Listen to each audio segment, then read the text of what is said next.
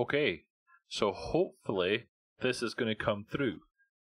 If someone in the chat room could tell me whether the sound is coming through okay, that would be great, because I've had a little bit of a nightmare so far with this stream. So can I get a thumbs up in the chat if this is actually working? Woohoo, thank you, Matthias. So the issue that I had just before this stream started, as some of you might have seen on Twitter, is that Windows 10 decided that now would be an opportune moment to get me to do an install of a new Windows update. The options that I was given were do the install now or do the install in 1 hour's time. So I opted to go for the now, which was about 25 minutes past 7, and it's literally just this second come back to life. So I've had time to fire up my VM, which you can now see in behind me, open OBS, and click record and click start streaming. So this might go well, and it might go very bad. So let's just get started, shall we? So I see Matthias in the chat room, who's got some new emotes. I think I've called that correctly. I've got no real idea what an emote is, other than an icon like that he's showing there. I don't know how he gets them. I don't know if I want them. I'd be grateful if you could maybe provide some more information, Matthias, about exactly what an emote is and how I could get some, because I think I would like some. But anyway, for this evening's talk, it's not really a talk. I'm actually going to try and do some ad hoc coding tonight. This is something I've sort of flirted with in previous streams that I've done. In the previous streams, I've kind of had a rough idea about what I wanted to achieve for the evening stream, and I've maybe done a Blue Peter style creating some code beforehand. But this time around, I've done little to no preparation. I have an idea of what I want to achieve, and I'm going to work towards it. So the idea is that in this stream, and most likely into next week, to carry on with that and try and get something working. Hello, Jan, in the chat room. Good to have you here. Thank you very much. So what is it I want to do? So let's talk about that. So the first thing I want to do is I want to do a Choco install of an application called Markdown Monster. So Markdown Monster is a great application, right? It's a great name. The name of it kind of gives it away. It is for writing Markdown and having that an editor, an IDE, essentially specifically for creating Markdown. Right? It's written by a guy called Rick Strahl. It's very good at what it does. I think I'm right in saying, Jan, you can correct me in the chat room, that it's a WPF application and it makes use of MatApps, which is a library for when you're creating a WPF application. MatApps brings a lot of functionality to the table in terms of styles and controls and lots of things that you'd want to add into your WPF application. So yes, Markdown Monster uses MatApps and it's WPF app. So if I open up Markdown Monster, I've been a long-term user of Markdown Monster. Absolutely love it, right? So why am I telling you all this? I'm telling you all of this because my predominant machine now is a Mac. I'm on Windows on my Mac, but I'm not on Windows full-time anymore. Now, the problem with that is I can't use Markdown Monster, or rather, more specifically, in order to use Markdown Monster for writing my Markdown files, my blog, for example, is written in Markdown.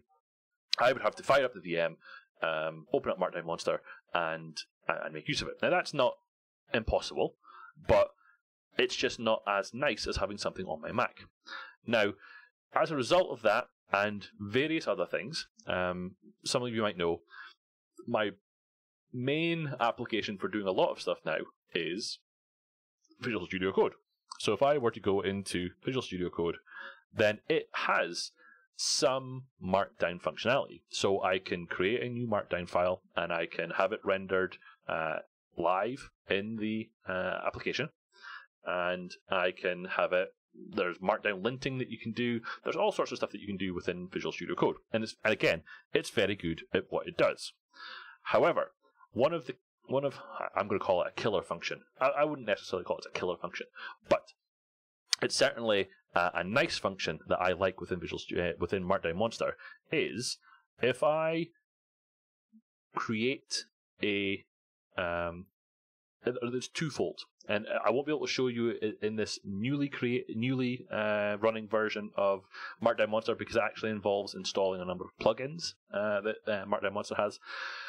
But what you can do is you can say grab a screenshot, so it will actually fire up an external editor, for example, Snagit. So from Markdown Monster, I can say grab screenshot. It will fire up Snagit. Snagit will take the screenshot. I'll then be able to edit that what it's got as its image in Snagit, so I can add arrows, I can add text, yada yada yada, and then I can close Snagit, and then what was in the Snagit window is now available in my clipboard, right? And from there, I can then say, go to Azure Storage and take that image and store it in Azure Storage. And then what I get back from that is the correct markdown syntax. So, for example, this one, no, not that one, this one here, this syntax here, which is the image that was on my clipboard, sent up to Azure Storage, come back with an actual URL for where it actually lives now in Azure Storage, and then it will give me the markdown syntax that that will make it available in my markdown file. So all of that is a really, really useful workflow, because right now what I'm having to do is I'm having to spin up Azure Storage Explorer. I'm having to grab the screenshot, save it to my file system, go into Azure Storage Explorer, upload the file into somewhere, figure out what the URL is, and then take it and stick it into Visual Studio Code. So this extension that I want to create is an extension that will do not all of that, because I'm certainly not expecting to be able to, from Visual Studio Code, spin up Snagit, interact with Snagit, do all of its handshaking it needs to do. No, I'm not expecting to have to do that part. But what I would like to be able to do is I would like to be able to get an image onto my clipboard, my Windows clipboard, or my Mac clipboard, and I would like to be able to run a command within Visual Studio Code to grab the image from that clipboard, take it to Azure Storage, drop it into there, generate a URL, and then put that URL into the current window that I have active on my machine. So that's what I'm going to try and do. So one of the first questions that I have for the people in the chat room is, what should this thing be called? Because I need a name for this thing. Now, I haven't given any thought as to what it should actually be called, but I'm putting it out there for if anyone has any suggestions about what this application, this extension should be installed. Now is the time to put those ideas forward, and we can have a vote on it in the chat room. So Matthias has just suggested at least one thing there. So awesome. So as Ming or as image from Matthias. So I'm assuming that's a play on Azure, obviously, and image, which makes it amazing, I'm going to guess. And Maurice has said awesome image uploader, VS Code. That's certainly possible. So I'm going to let those flow through. Oh, there's Jeffrey. I'm thinking, oh man, I'm getting graced by royalty now in the chat room here. So Jeff's just joined the chat as well. Hello, Jeff. Welcome to my stream. And Manfred suggesting maybe a more generic solution that will. So that was my thinking as well. So I didn't necessarily want to tie myself to specifically to Azure. So something like as image or as Ming that Matthias suggested would potentially limit me to that. So in this first iteration of this extension that we're going to create, I'm not planning on having any more than just the Azure upload, but certainly you're right, Manfred. It could ultimately go to OneDrive or to go to Dropbox or go to any sort of cloud storage. My blog, so from a purely selfish perspective, because that's typically where some of these extensions or these ideas come from, my blog is hosted on GitHub Pages, and the images for my blog come from an Azure CDN. So from a first pass of this extension, almost certainly that's the only one that's going to be working out of the box. Now, that might obviously change, but that's certainly not my priority. So, where do we start? Gary's image grabber. I like that. I like that. That's not a monster. So C# bits. So again, so some very nice people have joined in the chat room here. So I'm very glad to welcome you onto the stream. C# Fritz, welcome. Thank you very much for dropping in. Image Downer, that could be Image Monster VS. So Maurice, I'm not sure on that one, but okay. So I'm gonna let them flow in, and I'm going to talk about what we need to do to start creating this extension. So where we're going to start is I'm going to go up to here, and I'm going to go to the Visual Studio Code Marketplace. So the Visual Studio Code Marketplace is the end result. It's where we want our extensions to go, right? So if I do a search in here for Choco, then we'll find my Visual Studio Code extension for Chocolatey in there. So we look under me as a publisher, then I've actually got 4 extensions. So I think I've got a problem. This will be my 5th Visual Studio Code extension that we're away to create here, but each one of them have kind of served a purpose, a selfish purpose, specifically for what I want to achieve. So Cake.Recipe extension is purely for making my life easier when I create a Cake recipe add-in. CI/CD assets is the exact same thing. I found I was copying and pasting the same files when I was creating a GitHub repository. So the CI/CD assets extension is purely for making that easier. And the Chocolatey extension, which is probably the most popular one that I've got, is for making the creation of Chocolatey packages that bit easier. Rather than doing things from the command line, you can do it from within Visual Studio Code. So what we want to do is we want to put something up into there. So what we want to do is we want to create the scaffolding for a new extension, right? So that is done using, the easiest way of doing that is using a thing called yeoman, right? Now, I don't, so let's back up a step. I've tried to make this as hard as possible for me in the stream. So I've literally got nothing on this VM. This VM has got Chocolatey installed and it's got VS Code installed, but it's got very little else. So what we actually need to do is we need to get all of the parts downloaded and put onto the machine so that we can start doing what we need to do. So to that end, we're going to do choco install Node.js. So in order to so Visual Studio Code extensions are written predominantly in TypeScript, and in order to do any sort of TypeScript development, it uses a npm package.json file to describe that extension. So in order to do all of those things, well, you could call it that if you want to, Jeffrey. But I mean, this is literally how I would bring my environment up to what I want to do. So this is how I'm going to do it.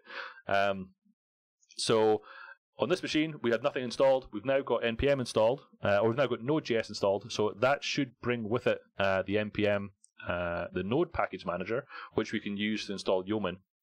So the package manager exception at this point, we've installed Chocolatey to install Node, to install npm, and then from there we can then install the other utility tools we want to use. The reason that npm hasn't worked is because I need to refresh my PowerShell session, because the installation of Node the installation of Node added a new entry into the path variable. So as a result of that, npm wasn't there. So I'm going to do npm now. So having refreshed my PowerShell session, I've now got npm. So in theory now, I should be able to do npm install -g, and I'm going to guess that it's yo, but it could be yeoman. Let's find out. Let's see if that works. And with yeoman installed, we can then use the yeoman generator to scaffold us out a new Visual Studio Code extension. So let's just see, while that's doing that, let's have a quick look and see some of these other suggestions for the name of this extension. Image downer from Matthias, Gary's image upper, gupper.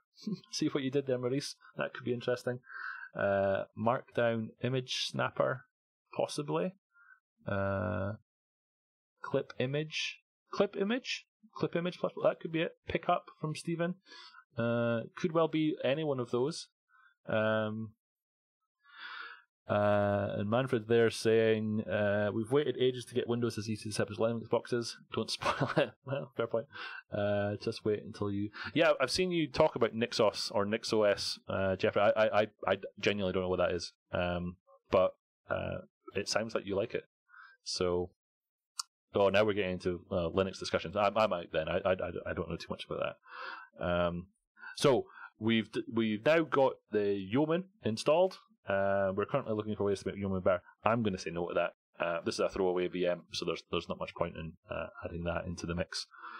So we need to install a generator. Now I'm going to search npm for generators, and I'm going to hope that there's one called VSCode. Let's see what that comes back with. I can't actually remember the name of it. Search again. No. Okay, so we're going to have to find out what the yeoman generator for VSCode is. So yo generator for VSCode. I know there is one. I just can't remember the name of it. So first extension is generator code. That's what we want. So we want to do an npm install globally of the generator code. So let's do that. So let's just Control-C out of that. And we're going to do npm install -g for... We've got an extra O there. So generator code. Can't see the left of your posh window. Something's in... That might be me. Let's see if we can make this a little bit smaller. I upped the font size so it would come through clearly on the stream. So let's see if we can make this a little bit smaller. Above my head. How's that, Maurice? Hopefully you can see that. So now, if I cd into my, where I keep all my GitHub stuff, so I'm going to cd into get13. So now we need to create a repository. We need to create a repository on GitHub, which is where we're going to house everything. So let's have a look over here. So based on what I saw, I'm going to go with clip.img, as I think it's still just as big. You're a cheeky little man there. Yes, I've got no words for you. I'm going to create a new repository up here, and I'm going to go with clip.img. I think that's a good one. So clip.img, and the convention that I've followed for my other extensions is I've been putting VSCode at the end of it. I think I borrowed that originally from the Cake project, where we added a Cake extension for Visual Studio Code. So I'm going to stick with that. I'm going to go with clip.img VSCode. I'm going to make it public. I won't necessarily add a README. I'll add a README that's got nothing in it. And this code, like most of the stuff I create, is going to be MIT. So let's just add that in, and we'll go ahead and create that repository.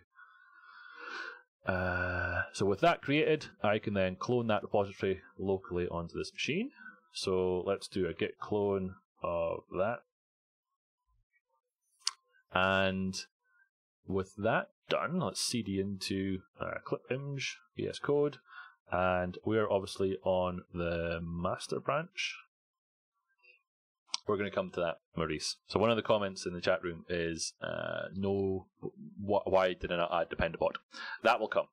For now, we'll just set up the basic framework, and I will add in Dependabot after that. So now we're in Git. We know we're on the master branch. So my convention for most things is to add a develop branch. I typically follow Git flow for everything that I do. There's lots of debate about whether you should or you shouldn't. I'm not going to get into that just now. That's for a different day. But for this one, I'm going to be on the develop branch, and I'm going to push that up to the repository that I have. So I'm just going to push that up. And then the one thing that I will do in GitHub is I'm going to need to log in. That's probably a good thing to do. Let's go down here. I'm going to try and find my password. What I might do is I might just do this. I'll be back in a second. I'll see you on the other side once I have put in my password details. So just give me a minute.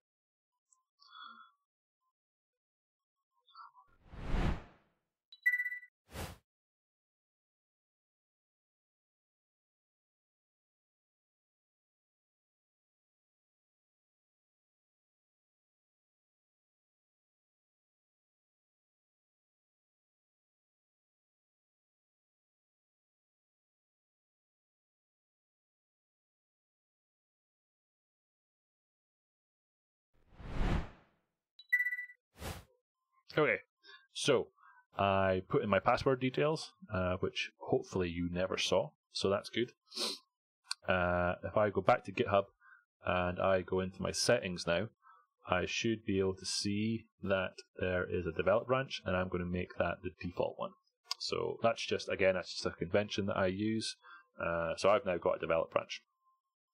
Now, with that in play, if I go over to here and then do yeoman, I think we should be able to stub out the scaffolding for my extension. So obviously, for those that you don't know, this is Yeoman, and what you get is a interactive menu structure that you can step through the various options that come in this particular Yeoman generator. So for this one, we have lots of options. We have whether we're creating a color screen, a color theme, language support, code snippets, key mapping. But what we're interested in creating is an extension. So the extension can either scaffold you out a raw a JavaScript extension or a TypeScript one. Now, choco paste password. Absolutely, we could do that. Okay, thank you very much for joining us there, Jeff. Hope you have fun in Australia. The extensions that I've created to date have all been in TypeScript. TypeScript brings with it the ability to do kind of first level compilation of the code that you're creating, rather than only finding the errors at runtime. So I'm going to create an extension using the TypeScript scaffolder. So I'm just going to hit enter there. And what is the name of your extension? So we're going to call it, I'm just going to quickly check something, that I'm going to give it the same name as I've used to date. So let's just go in here and have a quick look at the Cake.VsCode extension. I'm trying to remember if that name, the name that it's looking for there, is the name that goes into the package.json file. So it's this one here. So yes, I'm going to give it the name which matches what I've already put as the repository name. So I said it was clip.VsCode is the name. What is the identifier for your extension? I'm going to go with clip.VsCode again. And what's the description of your extension? Amazing clipboard image uploader. What is the description of your extension? Extension that provides the ability to upload image from clipboard to Azure to online. Let's just call it what it is to start with, to Azure Storage, because we're gonna limit the scope of the extension initially, and then we can go from there. Initialize with a Git repository. Initialize a Git repository. No, because we're already in a Git repository, so we shouldn't need to do that. So I'm going to say no to that. Which package manager do you want to use? NPM or Yarn? So this is a hot topic as well. My understanding from a previous stream that I did is that Yarn is quicker. NPM is what I know though, so I'm gonna stick with NPM, and it's going to go and do its stuff. So what that's going to scaffold out for us is all of the files that we need to make an extension work. Okay, so let's just wait for that to finish, and then let's go into Visual Studio Code and see what we've got. So, okay, so it hasn't quite done what I wanted. It's put everything within a folder called VSCode, which is not really what I wanted. So I'm just going to go and change that slightly. So let's go into C, GitHub, Gep13, clip image VSCode, and I'm going to take all of this stuff from here, and I'm going to put it up into the top level, and it says it's what, that's fine, because it must have generated something in the README. Okay, so with that done, I've now got the folder structure that I want. Move to source. I'm not going to do that, Matthias, and I'll come back to why in a minute. So now, over here, I'll change this because this is a fresh install as well.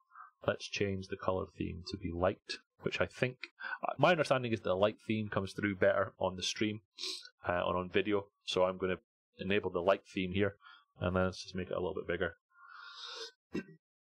So, what we've got is, yeah, we've got everything that we want here, I think. Let's just have a quick sanity check just to make sure that everything looks like it's in the right place. Yes, it does. Okay.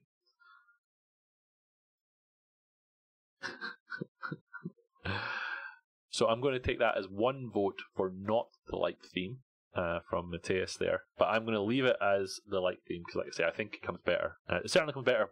It comes through better when you're presenting through a projector. So I'm going to go with the assumption that it's better in this context as well. So with that in play, in theory, I should be able to hit F5 here, and this is either going to work first time or it's going to fail, and we'll figure out exactly which one it falls into.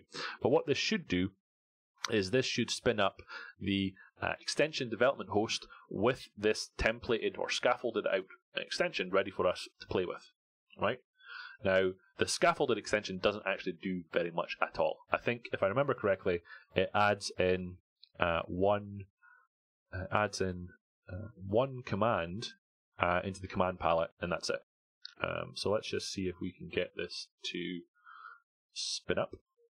The extensions that are being added in here are most likely due to the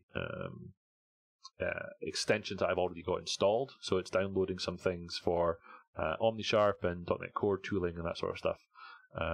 So it didn't work, and I suspect that it's because, oh no, it maybe did work. So let's see what we've got here.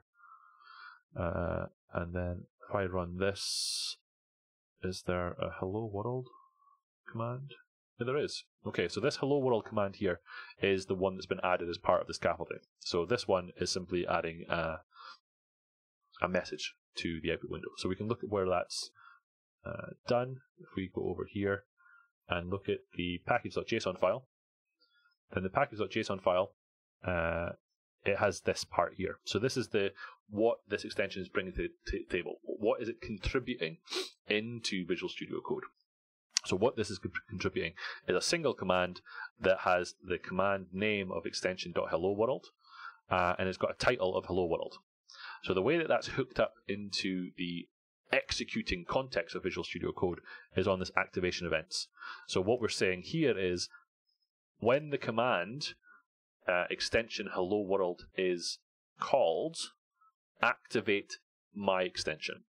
Okay, so to say that differently, so now that we've seen this, if I hit F5 again and run the extension development host, then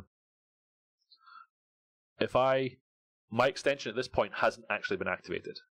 But if I click the hello world command from the command palette, that's at that point the extension is activated, and then the output is whatever the extension has been told to do. So in this case, like I say, it's just to show a message to the console, or a message to the output. So if we look in the source of the extension.ts, what we'll see here is here's the activate function, and it is, what is it? What was I trying to show here? Oh, hold on, that's not what I want to do. What were we doing there? Let's close this, because it's a bit smaller. So here we are registering a command called extension.helloworld. So that's a name that we had in the package.json file. And then from there, we're doing something. And that something is to show an information method with just hello world. So let's just change this slightly and say hello Cake.13 stream, just to show this working. And again, if we run F5 with the extension development host, then when we run the hello world command, we should get hello Cake.13 stream. Okay, so that's where the hookup, that's where the interaction points is happening. Okay, so everything is defined in the package.json file, and then in the entry point that is the extension.ts, and that was in the package.json file as well.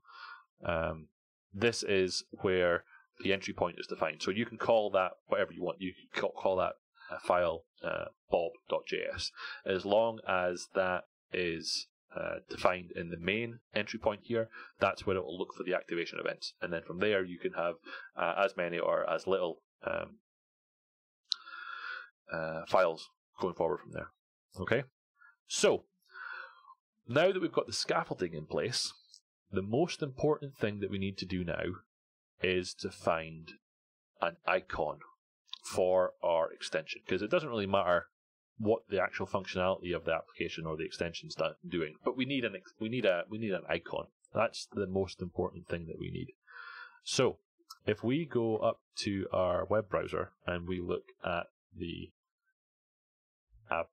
website called the Noun Project, the Noun Project is a great place where you can find icons that you can use for free, or you can choose to purchase them as well, right? So the one thing I did do before the stream started was I went to the Noun Project and I searched for an icon that I thought would be good to have. And I did the exact same thing when it came to this CI/CD extension that I created before. This icon comes from the Noun Project. I always liked the wee dog. What wee dog? Am I missing something about the wee dog? Bottle Blonde Scott. Not sure where the wee dog's coming into this, but oh, I know what you're talking about. You're talking about Clippy from Microsoft Word or Microsoft Excel and the wee dog. I absolutely agree. I always changed it to be the wee dog as opposed to Mr. Clippy. Yes, I totally agree. So the Noun Project, like I say, that's where I got my CI/CD assets icon here. Now, if I had been using the Noun Project, the free version of the Noun Project, I would have had to give attribution of that icon for this usage. Now, you can see that in play if I go over here and go to another project that I've worked on in the past called Git version. So Git version uses an icon, this icon, which also comes from the Noun Project. But in order to use that icon, there is attribution done down at the bottom of the readme dot here to say that that icon comes from a gentleman called David Chapman from the Noun Project. Now, what I did with the CI/CD assets icon was I paid for it. So that means I don't have to attribute it. Now, the cost of the icon was like $2.99. So it's not a huge amount of money.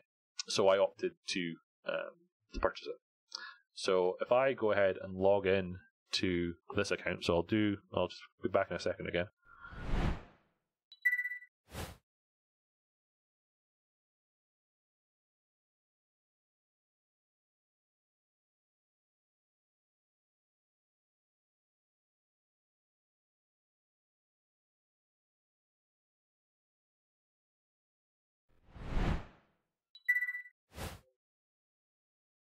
so now what we should see is within my kits, you have the option of saving them. So this is an icon. This is the icon that I purchased before. So if I needed to, I could download it again. But I have royalty-free usage of that icon. Now, what I did do is, if I go back to my kit again, is I had found this one. So this is one I thought would be a sensible icon for this extension that I'm trying to create. So it's an image with an upload icon. It does exactly what it says on the tin.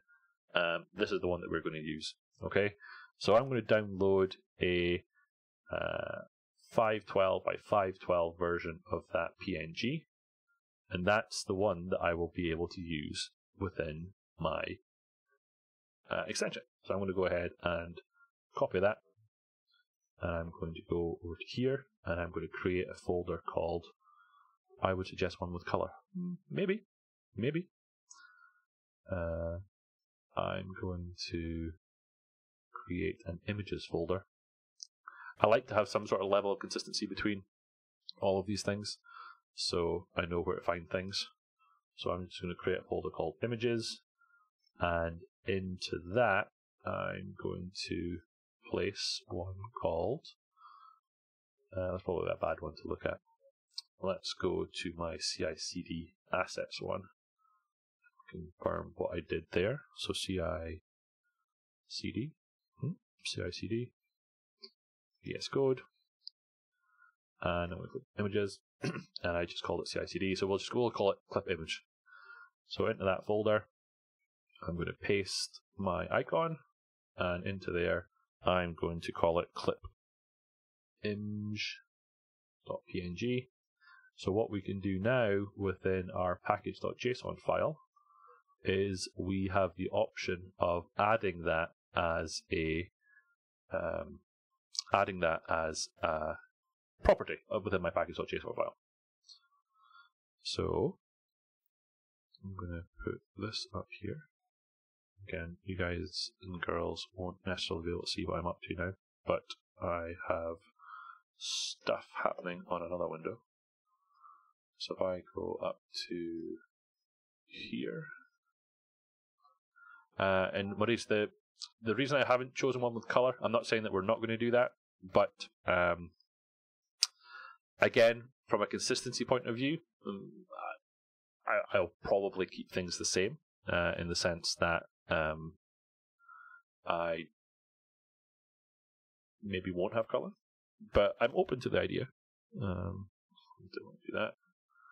Control F and then PNG. Okay, so right up here, I'm going to put in icon, and then I'm just going to give it the path to where I put that. So in here, I've got clipimage.png, and then I need a comma at the end of it.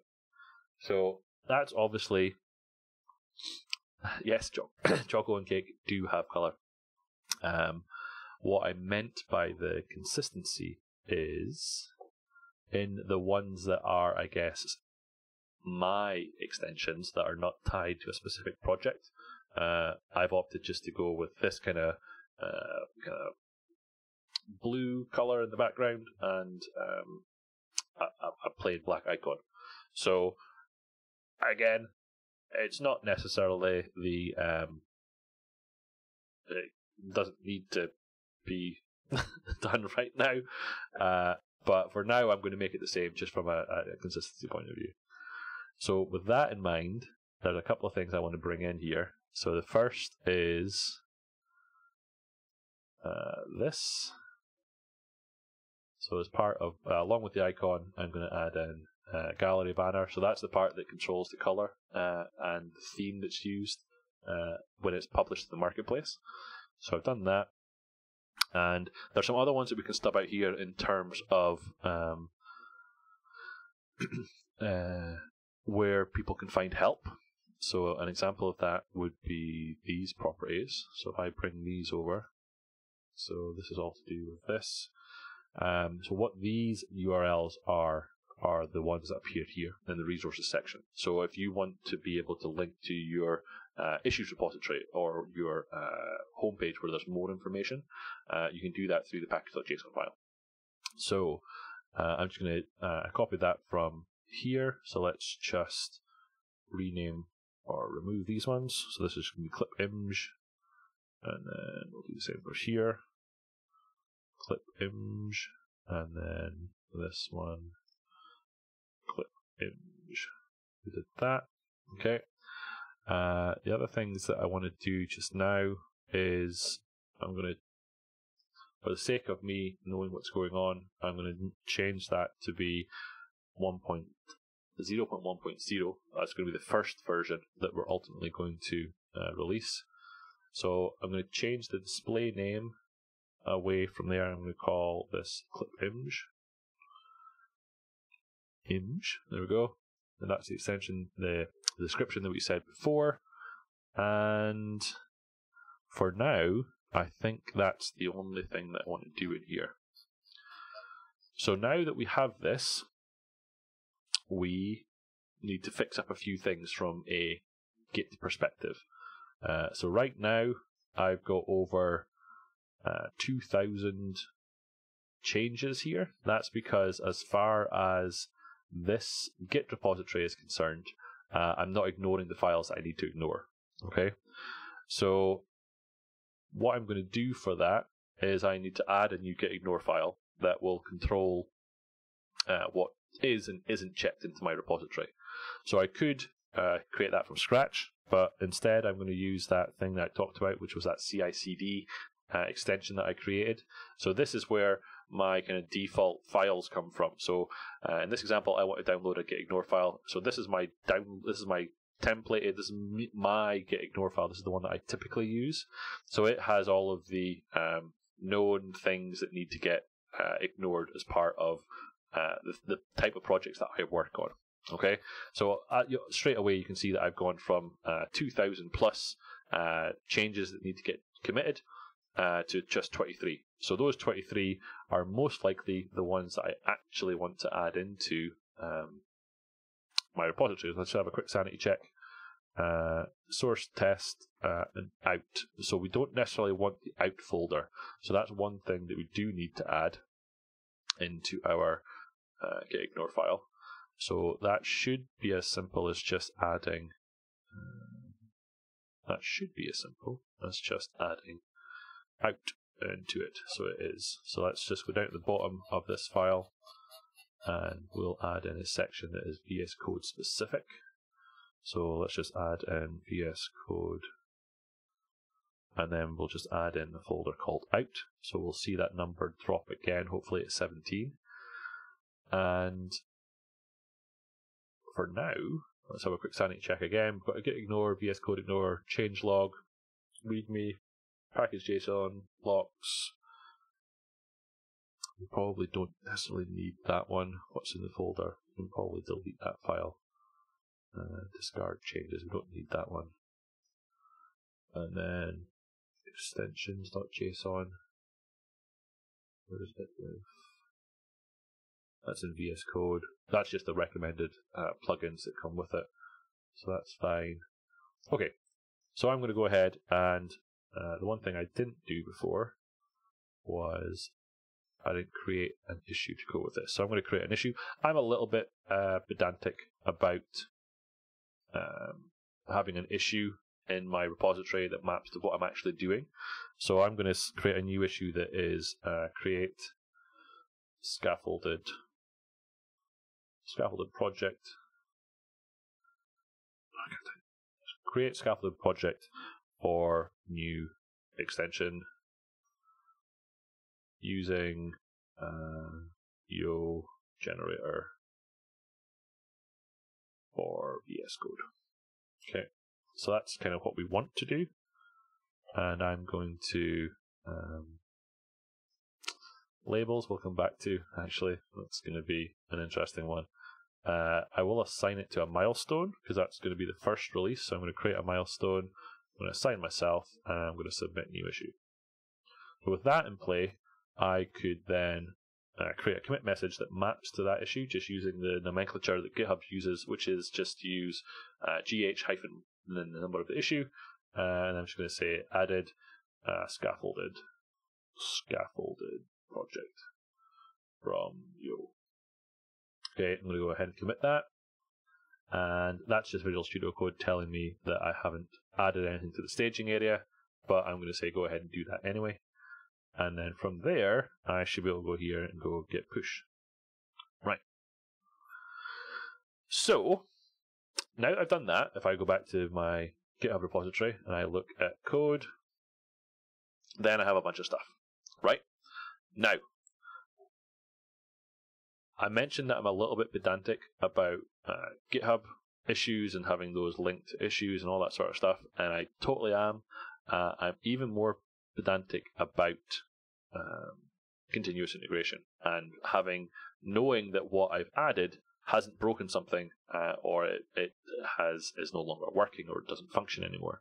So with that in mind, I pretty much immediately want to set up a continuous integration build of this thing so I can verify that things are working the way I expect it to. So the default system that I use for doing that is a system called AppVeyor.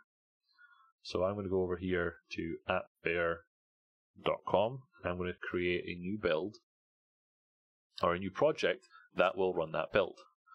So I'm going to try and get signed in here with my GitHub account, which will give me access to, so you'll see here that there's a project in here for VS Code, all the extensions that I've already got. So I'm going to go ahead and say create new project, and then in there I am going to hook up that new extension GitHub project to run the build, right? So that should give me a list of all the projects that I have, and if I search in here for clip.VsCode, it's right there. I'm going to go ahead and add that. So that will add a new project into AppVeyor, right? So now it's done a handshake between GitHub and AppVeyor, and anytime a new commit is submitted to the GitHub repository, it will trigger a build in AppVeyor, and it will run the build, right? Now, if I do that right now, that's not going to go very well for lots of reasons. Mainly because I haven't configured anything in AppVeyor. So AppVeyor will attempt to do some clever stuff, and it'll try and find something that it can build. It might try and identify that, for example, it's a .NET project, and it might look to see if there's a solution file that it can build. But in this instance, I'm attempting to build a Visual Studio Code extension, and it needs some kind of specific tools in order for that to work. So that build just failed. It just straight up went, no, you're not getting to play. So what I need to do is I need to tell AppVeyor how it can run the build, right? So for those of you that don't know, I am a maintainer of a project called Cake. And Cake is a C# build automation tool that kind of helps with orchestrating builds. Now, it can be used for lots of things. Predominantly, people would use it for building .NET projects and running .NET Core Restore and .NET Core Build, all these things. But it can absolutely do anything that you want it to. Now, because I use Cake all the time and I know how it functions, I have I have a pre-canned recipe, as it's called, for building a VS Code extension. So that's absolutely what I'm going to use here, right? So if I go up to my command palette and I say Cake recipe, then you'll see here that there are two available recipes within my Cake recipe extension for Visual Studio Code. One is for doing a Cake recipe project. So Cake recipe is when you're doing a .NET project. But there's another one here that is specifically for this thing called Cake.VsCode.Recipe. So that's what I'm going to use. Now, there's no magic. I mean, literally all it's doing is doing what you would ultimately do to run the build in any other sort of language or scripting tool that you chose to do. It needs to run an npm install. It needs to run the VSCE command line, which will generate the package. I've bundled all of that up into this thing that I've called this Cake VS Code recipe, right? So if I run that, it's going to ask me for the name of the build script that I want to use. So I'm going to say recipe.cake. And then what it's going to want is a couple of pieces of information that it can use to fill in the values that it needs to fill in. So in this case, it's asking me for GitHub owner and organization. So right now, the project I want to build is in the Get13 GitHub organization or profile. I'm going to give it that. And the name that we gave it was clip.VsCode. So I'm going to go with that. And I'm going to say that. So what that's going to stub out for me is a recipe.cake file. So this recipe.cake file is all that I need to run the build that I spoke about, right? So right now, I'm going to change this slightly. So this here, this URL that's using at the top here is pulling the VSCode.Recipe from my get feed, which is where it's ultimately hosted, but it's also now available on NuGet.org. I think I pushed it to NuGet. So let's just check that it's actually up there. Fairly sure it is. So if I do Cake.VsCode.Recipe, and I think it's there. Yes, it is. So I can use it from NuGet rather than from there. So if I go back to here and I say load cake load NuGet, so that's going to be from there, and we'll do Cake.VsCode.Recipe, and the version number is 0.1.0. So I can get rid of that one. Everything else being the same. So the other thing that I'm going to need, because I'm running out now a cake build, I need what's known as the cake bootstrappers. So I can say install a bootstrapper, and I can call that one. I'm going to install the PowerShell bootstrapper, which is the one that I'm going to use on Windows, but I can also install a bash or a shell bootstrapper that I can use when I'm on my Mac. So the only thing I'm going to need to change in here is, by default, that bootstrapper is going to look for a build.cake file. But instead, I'm going to give it the recipe.cake file that I created, and I'm going to change that in my bootstrapper here as well. And I'm going to call that the recipe.cake as well. Okay, so now that I've done those two things, if I go over here and I attempt to run that build file, so that build.ps1, it should now, in theory, assuming it all works, is it should now complete the build process. So that build process is going to be what I said. It's going to run npm, and it's going to look at the package.json file, and it's going to ensure that all of the development dependencies and the project dependencies are available in my node modules folder. It's going to run the VSCE tool, which is what Visual Studio Code uses under the hood to actually package up the extension. And then it's going to do all of those things, and it's going to generate a vsix file. And that vsix file is what I can then use to install the extension on an actual Visual Studio Code instance. Now that didn't work. But I don't know why that didn't work. Okay, so I'm not going to get into that because that's not really important for what we're discussing here today. But what I'm going to need to do is I'm going to need to install a configuration file. And in that configuration file, I'm going to need to set this to be true. And then if I run that build again, it should work. Okay, so don't worry about that part. That's not important for what we're discussing today. If you're curious about any of that, feel free to shout out in the chat and we can discuss it further, but it's not important. So it's going to run npm install, it's going to run the VSCE utility tool to build the extension. I'm going to get a vsix file, and I can take that vsix file and I could give it to someone, and that someone would then be able to test out that extension to make sure it's working. Or I could take that vsix file and load it into another instance of Visual Studio Code on my machine. So rather than using the extension development host, I could use the vsix file to do what it needed to do. Missing publisher name. That's unexpected. Error, package extension. Love the ASCII art. Indeed. Yeah. You can't beat a little bit of ASCII art in the output. So baked into this recipe is a tool called Figlet. and Figlet outputs ASCII art to the terminal. Because why not? Missing publisher name. Have I missed something in the package.json file? I think I maybe missed something in the package.json file. Publisher. Bet I've missed something from here.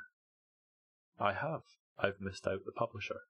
I wonder why that wasn't included as part of the... I wonder why that wasn't included as part of the scaffolding. Let's put this in. So I'm going to need to put my publisher on the marketplace. This is Get13, as you might have been able to guess. Get13 pretty much everywhere on the internet. So if I put that into my package.json file and I attempt to run that build again, what's going to happen there? Let's find out. How are we doing for time? 9 o'clock. It's not too bad. So there's the ASCII art again. Look at that. So now with that in play, so the one thing about the Cake build is that it does the same thing over and over again, but it does it in a repeatable, reliable, and maintainable way. So it's always going to attempt to do the things that it needs to do to get the build to work. Okay, so there we go. Okay, that's better. That's better. So now it's running TSC. Make sure to edit the README file before we publish your extension. Error. Oh, I wonder if it's looking at the README file to... I wonder if it doesn't like all of this default content that's in here. I wonder. I bet that's what it is. I bet that's what it is. Okay, so let me go over here and let me borrow a README from another extension that I have. And we can just edit it to make it do what we need. So let's just copy this. And yeah, you do have to love linting, don't you? Because it's trying really hard to help us, but it wasn't necessarily expected.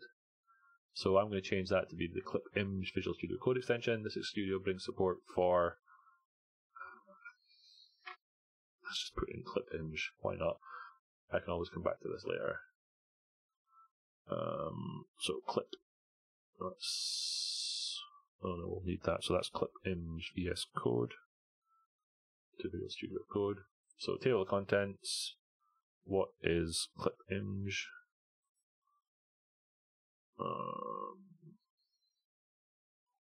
What is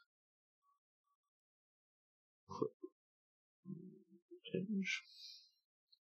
Kind of like with the chocolate extension.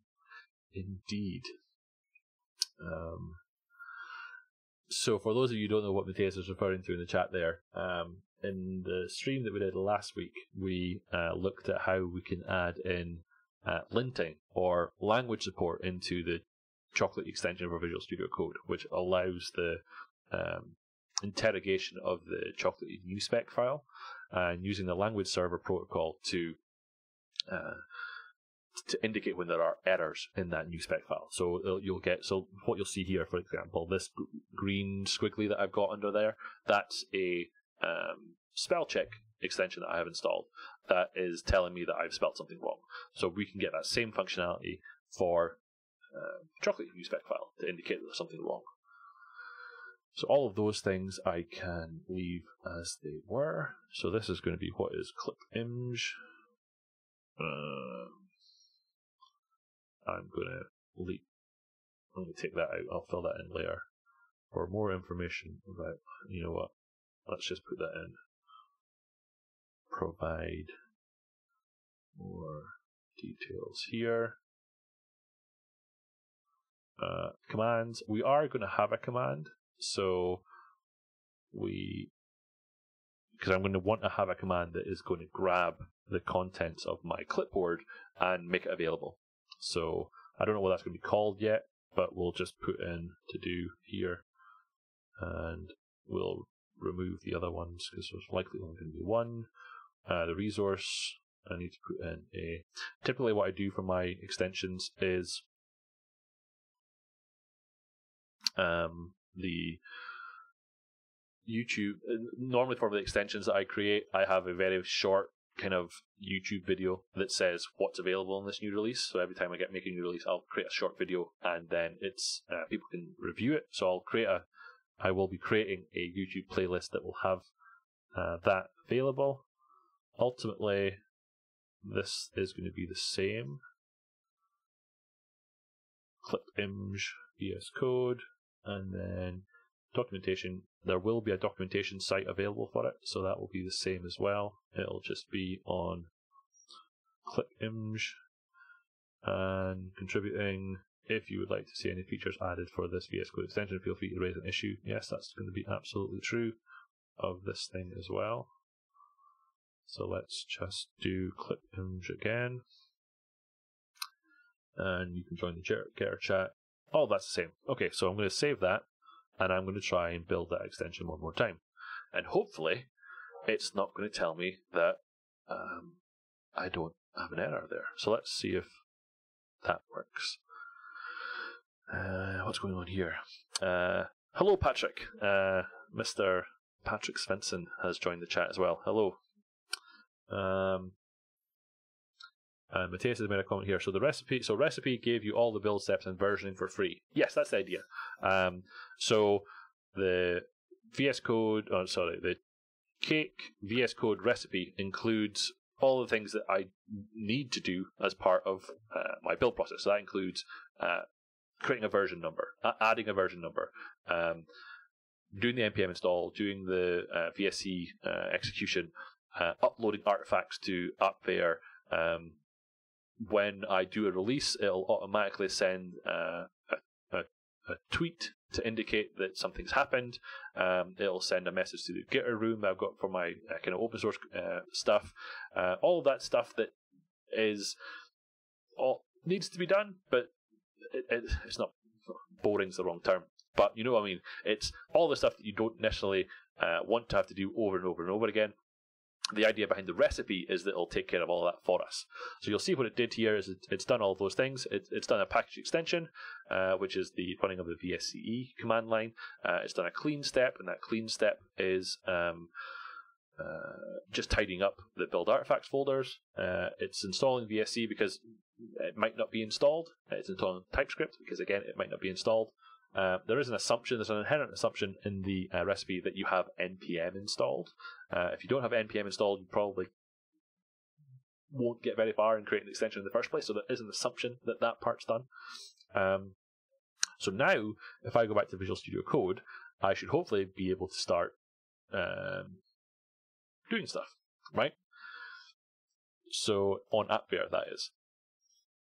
So what we've done is we've modified the README so I can get that checked in. So that's actually, I'm getting ahead of myself. Let's go back over here, and I'm going to say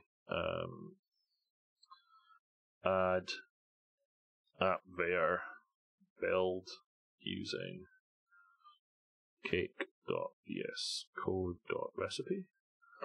I'm going to assign that to myself, and I'm going to add that into the milestone, and I'm going to say submit new issue. This is what we've just been working on. So we added a couple of bootstrappers, we added cake.config file, we added the publisher, we definitely did do that. We changed the version number, we did that. We added the recipe.cake file, and we added a packages.config file. So that packages.config file came for the ride. And as Maurice is pointing out in the chat room, don't you need an AppVeyor.yaml file? You absolutely do need that.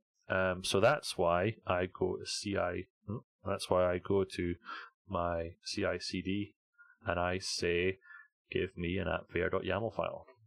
So that's going to add an AppVeyor.yaml file there, and it's going to have everything I need. So it's pre-configured for doing all the stuff that I want to do.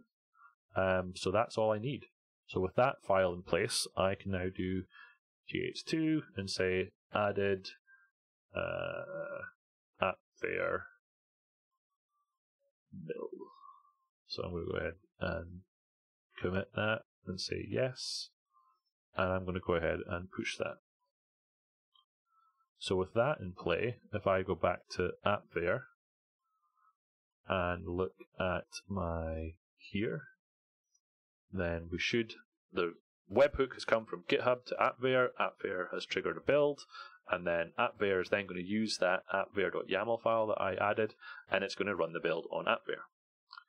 So with that, if that works, let's find out, shall we? So a couple of things to say about AppVeyor is AppVeyor, the build image that I'm using already has a node and npm installed, so I didn't need to do that as part of my build because the AppVeyor build image already has that. So we'll see the same ASCII art coming through. We shall see the same npm install step running, so it's downloading all of the packages that are needed within that package.json file. It's then installing TypeScript, so the TypeScript compiler is there to compile all of my code into the extension. It's installing VSCE, which is the utility that does everything. That red text there is very much known about. It's not an error. It's honestly not. NPM, when it runs, output things to the standard error, and AppVeyor shows it as red text. So this text here absolutely is fine. This red text here, not so much.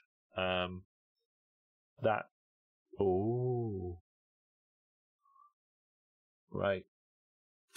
Let me explain a little bit about what's going on here.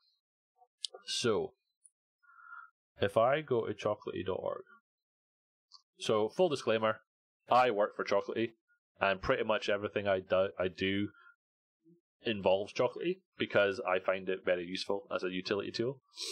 If I go up here and I look for CI/CD, let's actually find one I can spell. If I look for the VSCode extension for Cake.Recipe, then I've actually submitted that as a Chocolatey package. Now you might be wondering, why would I do that? Why would I do that? Well, the answer is pretty clear, in my head anyway, right? So if I'm installing, if I'm bringing up a new machine, then I want to install all the things that I want to install on that machine, right?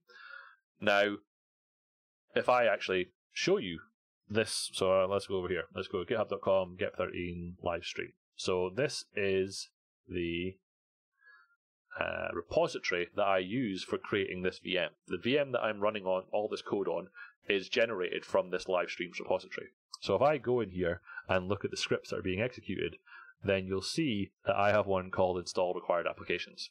So this is using Chocolatey to install all of those applications that I want on this machine, and you'll see that one of those, or some of those, are Choco install Visual Studio, Choco install CI/CD assets VSCode. So it's installing that extension as part of the provisioning of this VM.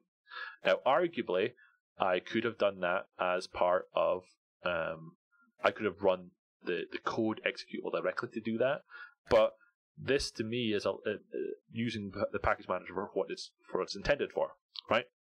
So I have submitted, every time I release a new version of an extension, I publish it to the gallery, the Visual Studio Code marketplace, but I also submit it to chocolatey.org, and that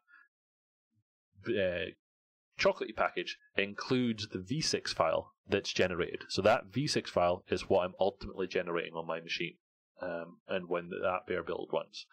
Now, the reason that the build failed is because currently the VSCode, no, I'm getting my terminology. Currently, the Cake.VsCode.Recipe file is expecting there to be a Chocolatey new spec file to run the build, for it to actually build that package. I don't have one of those yet. So this is a bug in Cake.VsCode.Recipe. So I'm going to go ahead and create an issue for that, because that's broken. So I'm going to do that while I remember about it.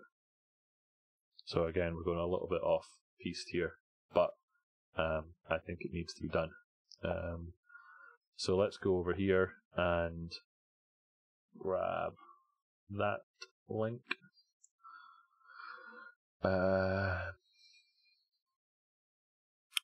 Don't create or don't attempt to create Choco package when there is no new spec file. Otherwise,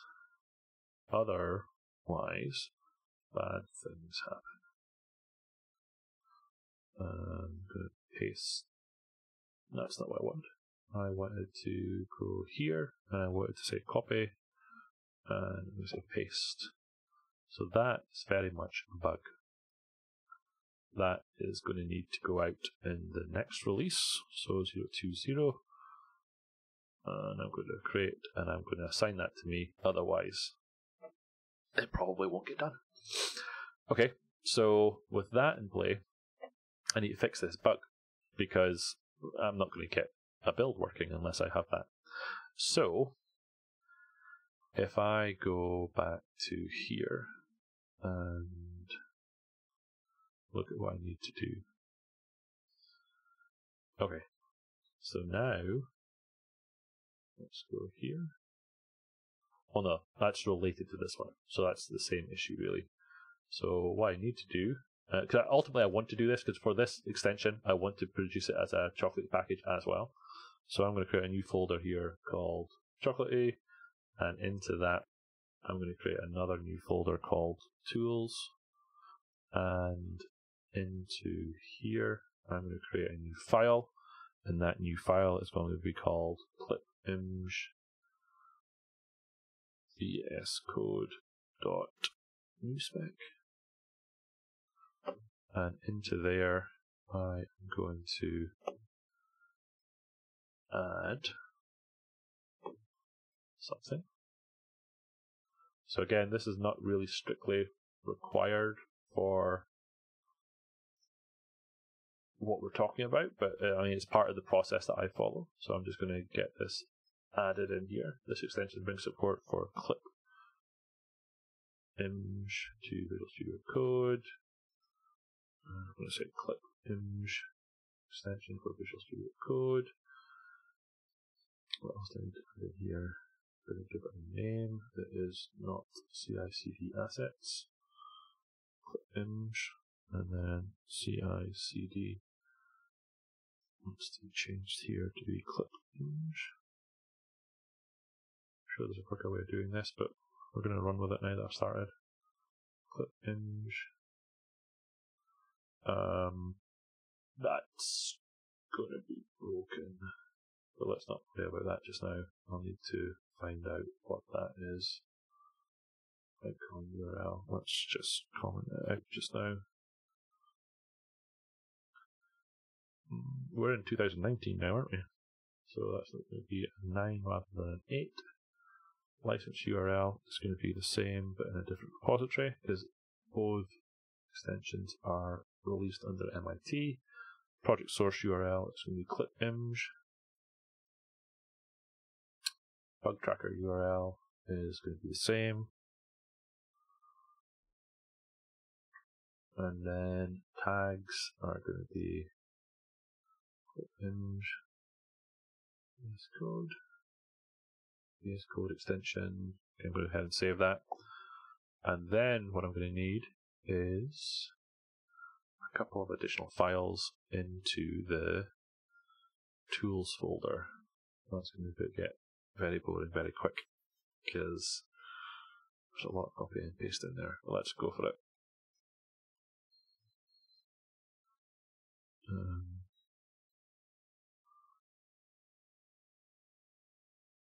going to grab this new file into here called that, and into there I'm going to call that.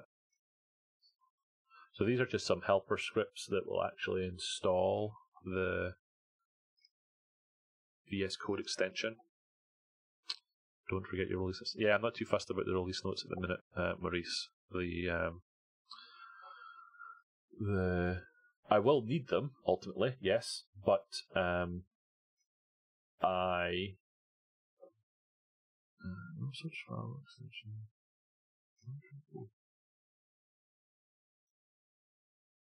New file.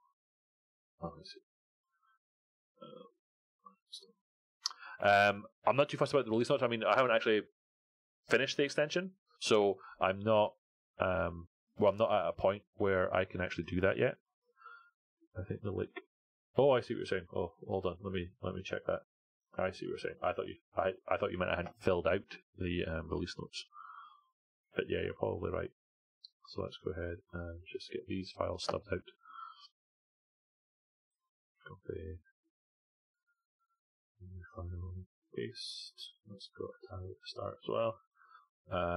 New spec file. You think that there's a mention in the release notes? You are absolutely correct, Maurice.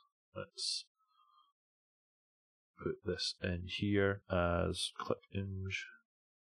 Save that again. And then let's get these. So these helper files, like I say, are just solely about getting VSCode Extension installed via Chocolatey. So this is not strictly needed. But hey, that's where we're going. So let's go ahead and grab this and put it into here. This is going to have some verbiage that I need to change. CI CD. I'm going to change this to be, I already forgot what we called it, clip.img. And then clip.img. Good.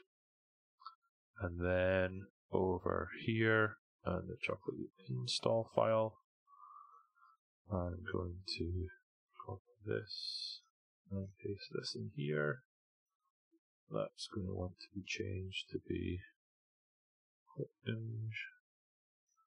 And there are no other ones, and then there's an uninstall script, and that's the last one. And at that point, we should then have something that will build on AppVeyor. And at that point, we can then actually start implementing the code that we're interested in. So the final one over here is clip.img VSCode. Okay, so this was an GH2. It's broken.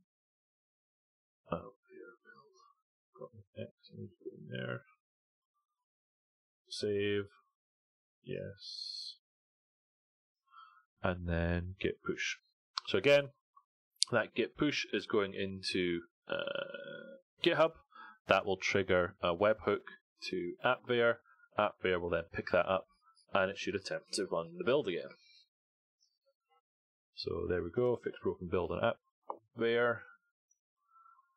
And hopefully we should get some we should still get some red text in the output. That red text is going to be the npm writing directly to the standard error output as it did before, and then it should get past the other step, which is the creation of the Chocolatey package. So let's see if that worked. Who thinks it's going to work? We'll have a vote. So here's the ASCII art coming through. It will then do an npm install. It will install the utility tools. Oh, Patrick, we've got at least one vote for you thinking it's going to work. So let's wait and see, shall we? npm install. It's then installing TypeScript.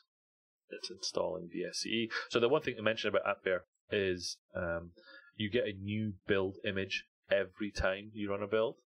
So anything that you installed on it the first time round, you need to do it again, because it's not going to be there. It's a completely different machine. It's spun up a different VM instance, or however their backend is implemented. So it's a new one. It needs to be done again and again. So it did. Oh look, it did it. Hey.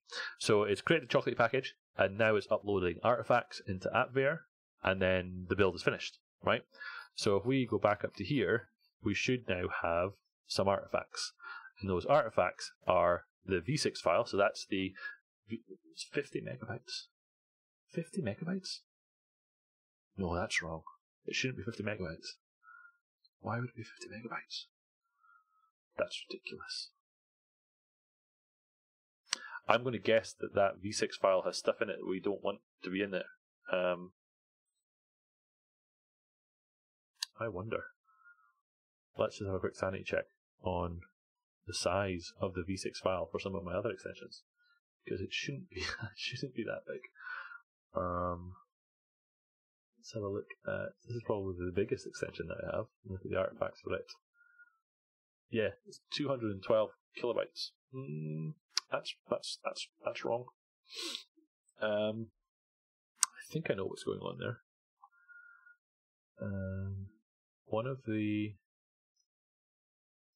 There's a file in here called the VSCode Ignore, which is this one. And this is what it will look at, or what it knows it needs to not include in the vsix package. So right now we're telling it to not include things in VS Code, VS Code test, out, test. It's not got this node modules folder. So I suspect that that vsix file is including the node modules folder. So let's see how big that node modules folder is. That node modules folder is something like 54 megabytes in size. So yes, I absolutely think that is exactly what the problem is. So let's go over here and include a couple of extra things into that VSCode Ignore file. Ignore. We actually deleted that file, so we don't need that one anymore because it's not there. Yeah. Let's add in some additional things here. So we don't want to include the tools folder. This one here is one that's generated by Cake, so we don't want that to be included. Build, I don't think we need build anymore. Build artifacts is the folder that's created by the recipe, so we definitely don't want to include those, and we also don't want to include the chocolate folder. So if I do that, let's have a quick sanity check before we push that onto AppVeyor again. So currently this vsix file is the one that I've built locally is 34 megabytes, but if I build it again, I think that will change. So let's do the build locally again before we push to AppVeyor and see what happens. So that vsix file that's there should go away, because the first thing that will one of the first things that will happen is the clean step, and that clean step is to remove the generated artifacts from the previous build. So what we should see once that clean step happens, that vsix file will go away. It will then regenerate that vsix file with the current code that we have. So vsix file went away, and then it's going to repackage that extension.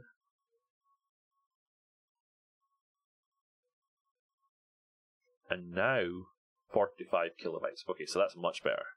Okay, so now we're going to say gh2 added additional ignores for E6 file.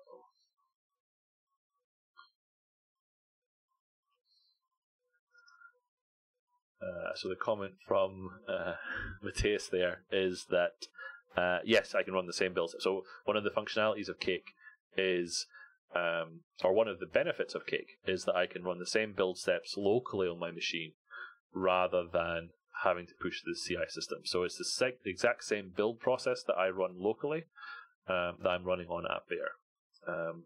So did I push that? I didn't push that yet, did I? No, I haven't. Actually, I'm looking for that webhook to come from GitHub, but I haven't actually pushed it yet.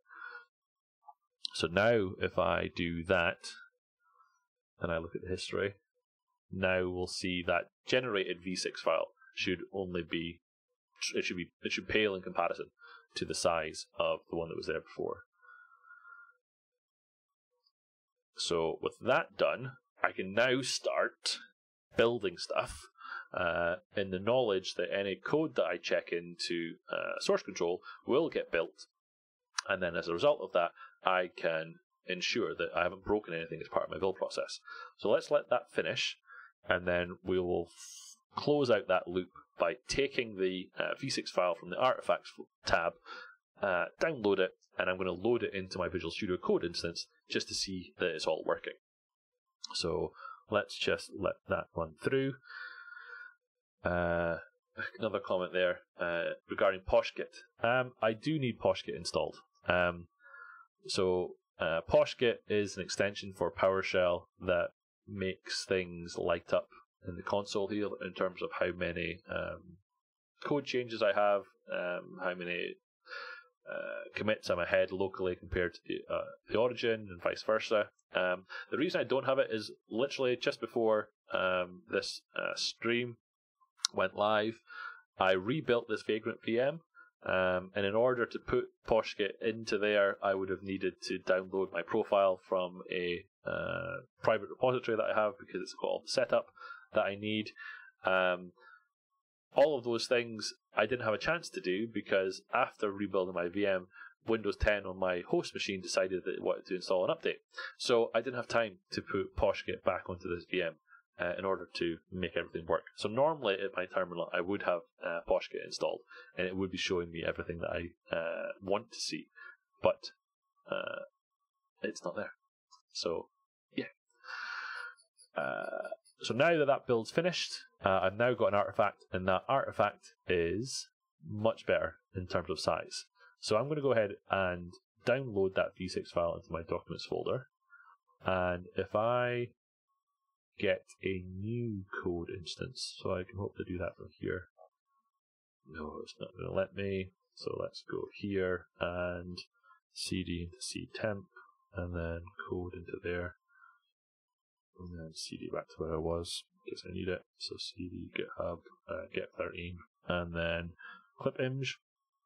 Okay, so in this second VSCode instance, so if I go over to here to the extensions tab, then we should be able to see the ones that are installed. So show installed extensions.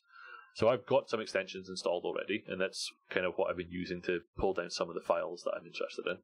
But there's no mention here of the clip image extension because we obviously haven't installed it. But up here, then one of the things that I can do is install from vsix. So this is where the testing comes into play. So I haven't pushed yet to the marketplace, but I can use this function to install from a vsix file.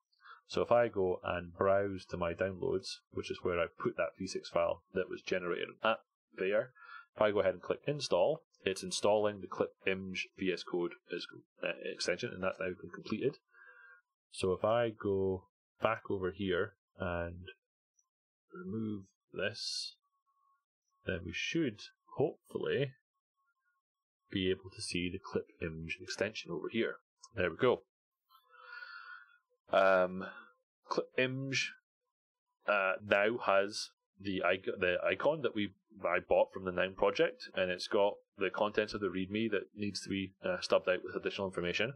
And in theory, if I press F1, then there's the hello world, and then there's the hello get13 stream. So we have a functioning VSCode extension, and that VSCode extension is ready to be extended to provide some additional functionality, and the build on AppVeyor will run every time a commit gets changed, pushed into it. So I think we're at a point where we can actually start doing some coding now. Just run blah once you are done. Yes and no, Maurice. I have a custom profile that does some additional things to my PoshGit instance to change the color and change the text that's displayed, basically just to make it a little bit prettier. I have that stored in a private GitHub repository that has my PowerShell profile that I would download from there and put into play. I can't do that as part of the creation of the VM because that would mean putting credentials and things into the vagrant image that I don't necessarily want to do. So long story short, I'm not going to do that just yet. But that is ultimately what you would do, yes, and that's what I would run as part of. That's what I do within the profile, but I do some additional stuff as well. Okay, so when I was putting some thought into this extension and what I wanted it to do, I did go to see if there was any existing extensions that would help me in what I needed to do. So if I go up to the Visual Studio Code Marketplace here, and I do a search for image, then there are a lot of them. But there are ones that do at least part of what I want to do. So I believe it was this one, paste image. So this paste image extension allows you to paste image directly from the clipboard to markdown or other file. So this does part of what I want to do. So if we look at the GIF that's happening here, I don't know how well that's going to come through in the video, but it allowed the creation of a it essentially did a screenshot of something, and then it pasted it in markdown format, but it was a local file. So it was a local file that got added into the Solution Explorer, and then the markdown format referenced that file. So that's a first step. We could make use of that. So if we were to go over to this repository and have a look at what it's doing, then it's unfortunate. That extension doesn't have a license file associated with it, so I can't necessarily borrow that code because there's not an implied license file there. So I might need to reach out to that maintainer to see what's going on there. But there are a couple of years that there was none that did exactly what I wanted to do. So for example, this paste image FTP does the same thing, but it uploads it to an FTP location. Let's just see what this one is licensed under. Let's have a look. Oh, he's forked it from there. That's even more interesting. Okay, we're going to come back to that. And then the other part of the other side of the equation was that we wanted to upload to Azure. So if we look at Azure Storage, then there is an extension that allows populating Azure with some content. So that one, for example, is licensed under MIT. So I can, it's not required, but as long as I attribute it correctly, or I don't even need to attribute it correctly, but I could borrow the code from here, which is to take the bytes, the bytes of the image that I want to upload, and to show how it can go into Azure Storage. So a combination of an image extension that already exists and the Azure Storage extension will allow me to do what I want to do, which is to put those two things together so that when I take a screenshot, I will then be able to upload that to Azure Storage. I will then be able to get a URL back, and that URL can then be put into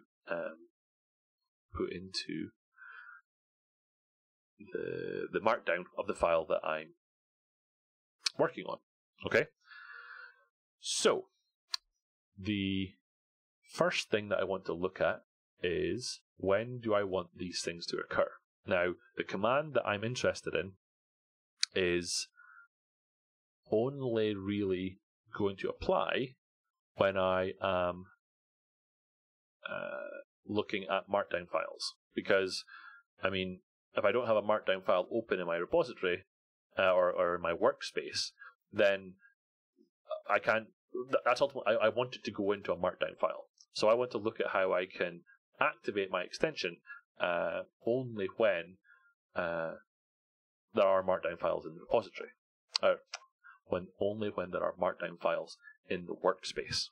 Okay, so that's the first thing we're going to look at. So in order to look at that, I go over here and look at go up to VSCode and look at the package.json file here as an example. Then, yeah, that's what we want to do. So we want our extension to be activated. So again, in packages.config file. So right now there is a command, and that command is when the specific command palette is activated. But we also maybe want to do stuff when our workspace contains ****.empty files. So if we open a workspace that has markdown files contained within it, then we want our extension to be activated. And we also want it to be activated when we call a command that we said we were going to call something. And Maurice had a suggestion as to what that was. So let's scroll back up in the chat window just to see what that suggestion was from Maurice, because I quite liked it. So where was that? That was past clipping, maybe Maurice. Clipping upload. So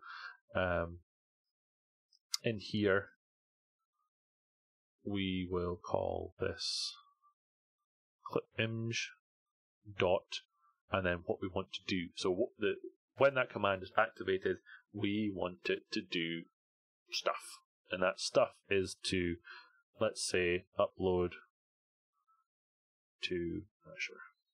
Okay, so that command here is then going to be called clipimg upload to Azure.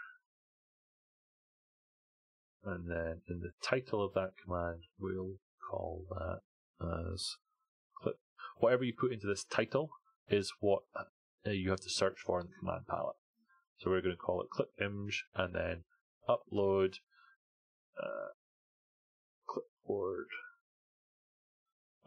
clipboard contents to Azure Storage. We'll call it that. Okay. And then in order for that to flow through, we need to modify the extension.js file. So the extension.js file here is, well, that's actually wrong.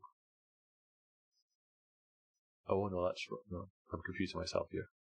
So my thought process there was that this entry point is looking for extension.js, but what we have is an extension.ts, but that's absolutely correct. So one of the things, if we look in the out folder, then we have actually an extension.js file. So that's what the TypeScript compiler is doing for us. It's taking the TS file, the TypeScript file, and it's compiling it to JavaScript.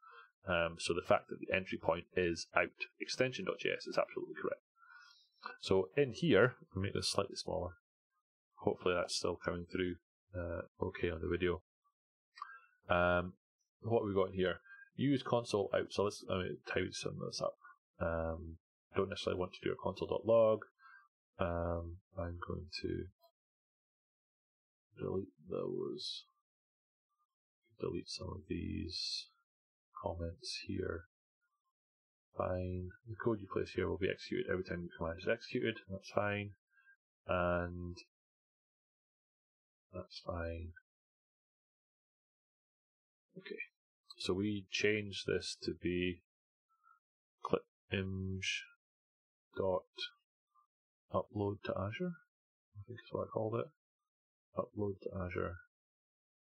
Upload to Azure. So we can remove that. Okay. And then all we were doing there was showing an information image. So let's remove that and let's see what we want to do. Now, one of the things that we want to do is we want to get some input from the user, and that input is going to be the alt text for the image that's getting added to the markdown file. So what I mean by that is the alt tag is the one that will be rendered into HTML that actually describes what that image contains. Okay. So the way that we're going to do that is there are some additional helpers that we can use. So right now, when we run that command, I want to get the alt text. So I can use input dialog. So let's say that will need to change, but let's work through this. Let's just say let alt text equals is going to be equal to, and I'm going to await a window dot show input box, and that show input box is going to take in a, that's not what I want it to do. Okay, so this is where we're going to have to, so TypeScript, well let's go back to that. JavaScript has the concept of a promise, and JavaScript out of the box expects that the promise will be returned, and then you do something. So normally you would have you call a function, and then you have a then function, and then in that then function it's what gets called back when the promise has been fulfilled. Now, in TypeScript, it brought along the concept of async and await, which is similar to the C# code. So I've tried to use the await keyword here to directly get the response from the show input box rather than having to use a promise. But this await keyword is actually saying there's an error. So it's saying await expression is only allowed within an async function. So this register command functions is actually this one. So it's currently not using the async operator, so I need to go and change that. So if I go up here and change this to be async, then this will work. And if I go back up to here and put this in, then I should hopefully get a different. So rather than asking for the cancellation token that it was asking for before, it's now asking for the additional, the actual things I can provide. So the placeholder here is what will come in the show input box when it is displayed to the user. So I'm going to put in here alt text to display for image, and then by default its value is going to be, not going to have anything in it, and then that alt text is what I'm going to get back from that. So then as a test, then we can say window.show information message, and we'll just output the alt text just to see if that's working the way we want it to. And why is that? Because it's, so this is TypeScript kicking into play. So this information message wants it to be a string or a string array. This is returning anything. So I need to be a little bit more specific about what I'm returning there. So let project name, can I just simply say string here? Is that what I need to do?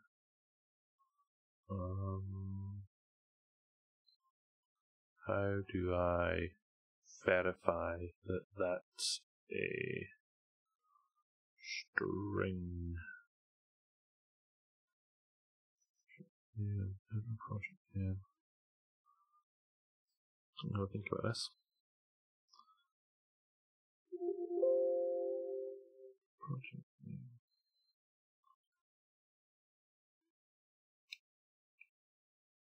Show input box is returning either a string or an undefined. Okay, I see. So I think what we need then here is just a test. If alt text has something, anything, then it's not null. And then we'll just output it. So this is a little bit of a cheat, but this is just to prove that things are working. So if I go ahead and run that, then we'll get the extension development host, and I can run F1, and I can say search for clip.img. So clip.img then has the upload clipboard contents to Azure Storage. If I go ahead and hit enter there, it'll then prompt me for some stuff. So again, we'll just say get13 stream, and then hit enter, and then I'm showing my message window. So that's the start. So that's me taking the alt text and putting it onto the page, or putting it into the show message window. So now what we want to look into before we even start thinking about actually grabbing the clipboard contents and uploading to Azure, let's just work on getting it into the markdown file. So let's think about how we can do that. So ultimately what we want to do is we want to look for the currently open document, and then we want to be able to write something into that currently open document. So that I've definitely done before in one of the extensions that I have worked on. So let's just see if we can figure out how to do that. So let's actually do this over here so we can see github.com cake build Cake.VsCode. So the Cake.VsCode extension does something similar. So if we look in here and look at add package, add to a command, then right lines the file. So where's that doing stuff? Right lines the file. We'll get a function called right lines file. So it's taking a file path, and it is then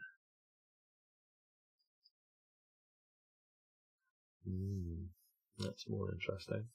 It's not exactly what I thought it was going to be doing. I wonder, is that how I need to do it? Or have a look. VSCode Extension point to currently open document. See what that comes up with.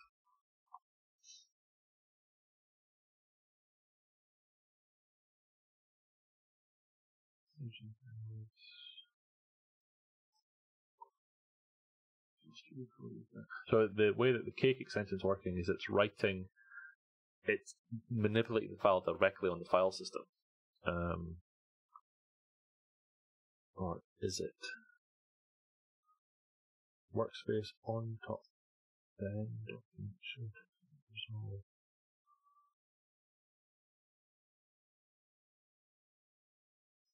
Yeah, it seems to be reading the file from the file system with the right flag, and then it is. I don't necessarily want to do that. I didn't think I would have to do that.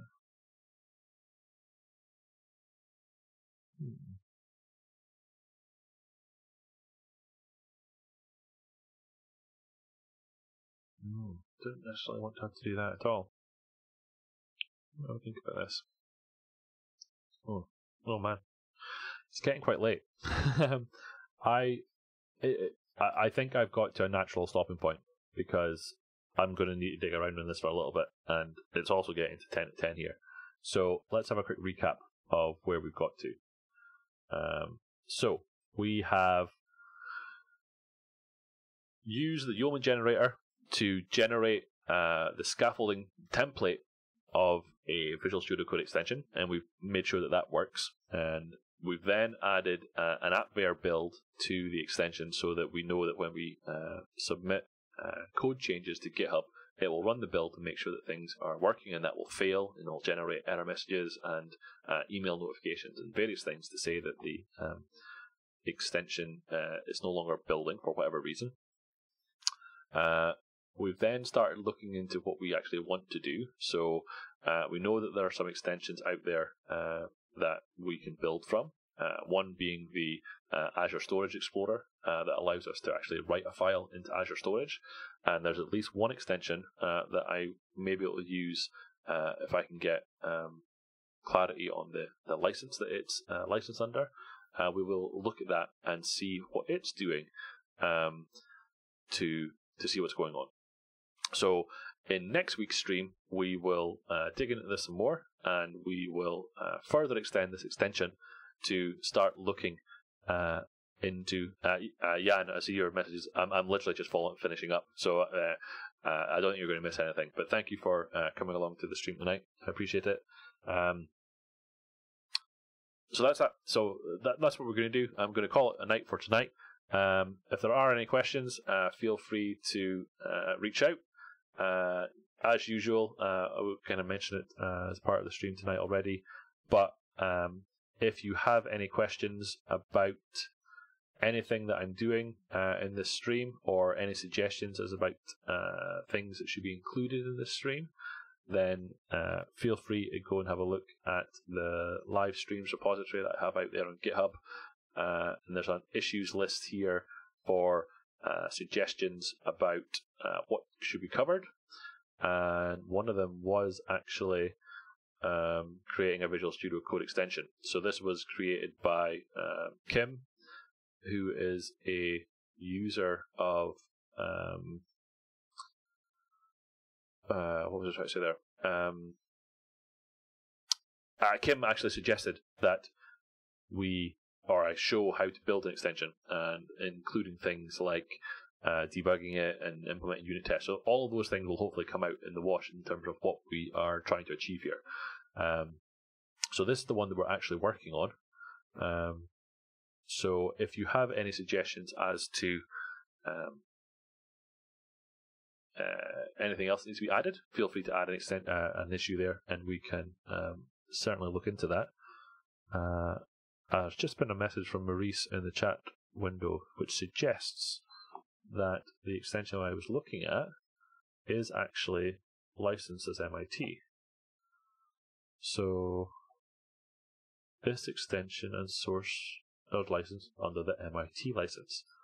Well, that's perfect. But why is it not showing up here as MIT? Oh, because he hasn't included a license file in the repository. In which case, we will be making extensive use of this extension and using that as the basis for some of the stuff that we're going to add into the extension that we're creating. Absolutely, I think I will add a PR to add that license file into the repository, because that would just make things a lot simpler in terms of knowing. Because if you look at another repository, like for example this one, then immediately this is lit up to say that it's an MIT project because of the presence of this license file in the root of the repository, which is here. So yeah, it's unfortunate that he's not done that, or he or she's not done that on their one. But regardless, thank you very much for that, Maurice. I would have went looking for that after this, but it's good to know that that's there. So for now, I hope it all made sense. I hope the end result is something that's of interest to you. The idea is to continue the development of this extension in next week's stream. So today was this one, and then in theory I'm going to extend that into next week. Now, I have been contemplating adding another day for streaming into the week. So right now I'm streaming every Monday at 8 p.m. GMT. I'm thinking about also streaming on a Friday lunchtime. So Friday at 12 p.m. GMT. The idea being behind that I don't necessarily have to ask for another evening off from the wife and kids. but it also means I can get a little bit more done through the week. So rather than going for a walk at lunchtime, which is typically what I do, I will be streaming on a Friday at lunchtime for probably just under an hour. So I may continue this effort this Friday if I can put all the pieces together. But if not, we will certainly be continuing next Monday, the 25th. And then the following week, we will be looking at Poshbot, which is a PowerShell-based chatbot system for out of the box. It works for Slack and for Microsoft Teams. So it's written by a person in the PowerShell community called Brandon Olin, and we've recently been using Poshbot at work. And I want to look and see how we can start to create a plugin for Poshbot to have it starting to do stuff that we want it to do on top of what it does out of the box. So I'm going to be digging into that and showing how we can start doing stuff in that regard. So that should hopefully be an interesting one. I would encourage you to come along if you are interested. But for now, I'm going to sign off, and I'm probably going to go install Windows 10 updates on my machine again, because I mean, why not? It seems to be the what you do, especially just before a stream's away to start. So I appreciate you coming along. For now, I will say goodbye and hopefully talk to you all next week. Thank you very much.